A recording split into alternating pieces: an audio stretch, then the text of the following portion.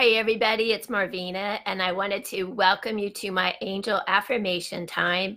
Affirmations are really powerful tools that we can use on a regular basis to help us be able to create on whatever level it is that is important to us, whether it's our physical health and well-being, or maybe it's something creatively that we want to do in our career path or otherwise, or even in relationships, or in regards to developing a deeper sense of a spiritual connection, or within our meditations. So be sure to think about some affirmations and some ways that you can send out to the universe what it is that's on your mind. So today, my affirmation is: every word has power, and I choose my words carefully and send out to the universe on a regular basis my heart's desires that I want to experience. And so be it, and so it is, and so it shall continue to be. So I like this affirmation because it reminds us to be very careful with how we use our words and the quality of words that we use whenever we're talking to the universe. You want to remember that the universe is always listening to us, and they teach from a place of what I like to think of as tough love, because we came here to learn to master ourselves, to master the ego, and to be responsible for how we create and what we create and the quality of our journey here. And a lot of times we create by default because we haven't been taught better, or we don't know any better. That you know better. And so once you know better, it's important that you begin to be very mindful and dialed in about using high vibrational words. There's a lot of our vocabulary that we choose during the day that it has like low vibrational words, and those words can attract negative circumstances to to your affirmation and to the quality of your life. So one word that would be a very low vibrational word is the word hate. I'm using it here, but ordinarily I try to avoid that word. But it's a very low vibe word. It's a negative word, and it can just open up your experience to a lot of negative things that might have been associated with that word over eons of time, with people saying that word, and they're very emotionally charged to it, and they have a lot of negativity connected to it. And we can tap into that stream of all of that ugly stuff. On the flip side of it, when we use high vibrational words like love, like beautiful, like kind, hope, these types of words have a whole different energetic to them.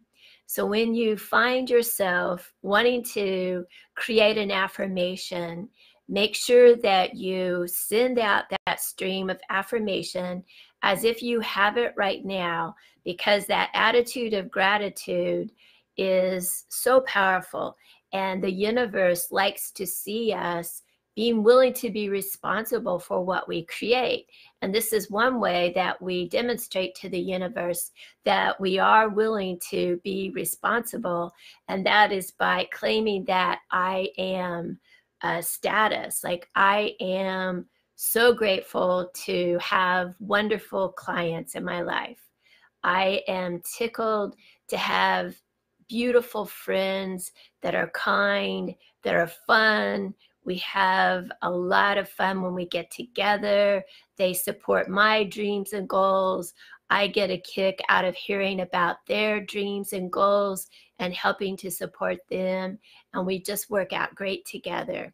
So when you choose those words and you structure your affirmation as if you have it right now, and especially whenever you can tie in some really positive emotion into your affirmation, choosing those high vibrational words, speaking it from a place of I am.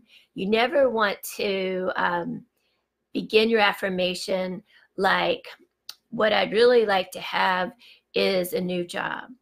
Or one of these days, I'd like to have a boyfriend that's good to me.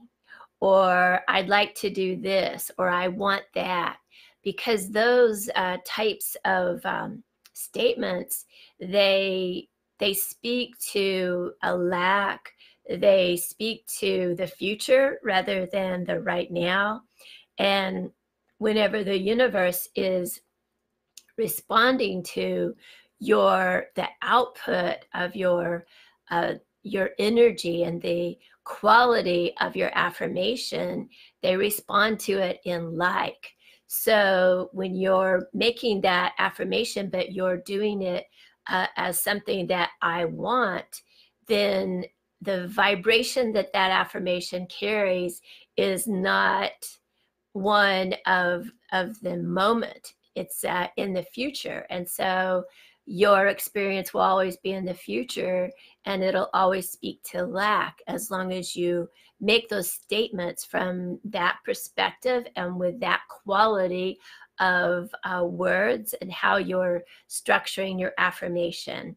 So be very careful about how you choose your affirmations, and choose high quality words.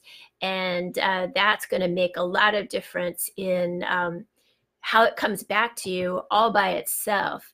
And if you would like to have some more ideas about how you can work closer with your angels to help you co-create a more powerful life and a better ability to do your affirmations in a way that the universe can get it and can respond to you in a really good way, be sure and sign up for my Angel Connection ebook. It is free, and I will be happy to email it to you. It has a lot of ideas that you can use. There's some really special prayers in there to help you work with the angels to create a better sense of protection around you and an ability to manifest and create the different things that you're wanting to be a part of while you're here in this lifetime. Another tip that I really feel strongly about that helps you to get a little more oomph under your affirmations with the angels is to use the little power windows of the day. So a great power window is the 11:11 in the morning and 11:11 at night.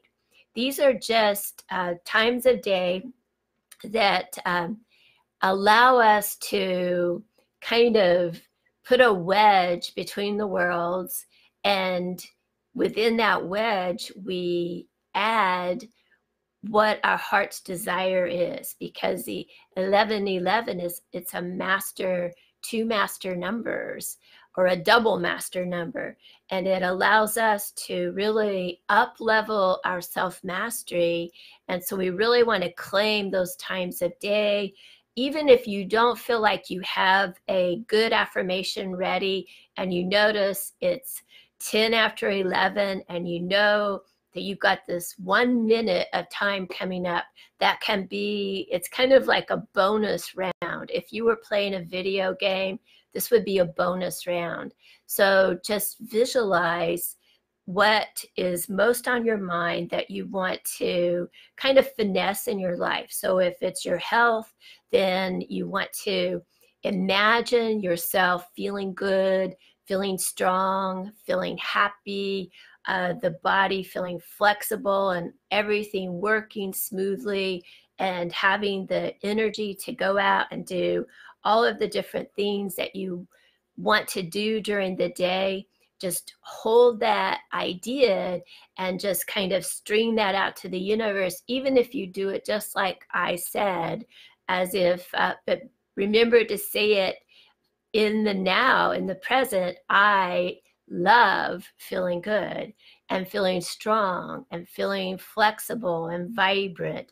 I love feeling like I've got the enthusiasm and the energy and the vibrancy to go out and do every single thing that I want to do today with energy to spare.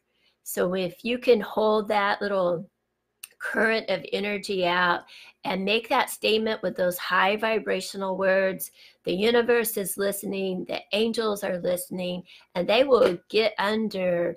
It's like they get under your own wings and they help to lift you up so that you can experience those qualities.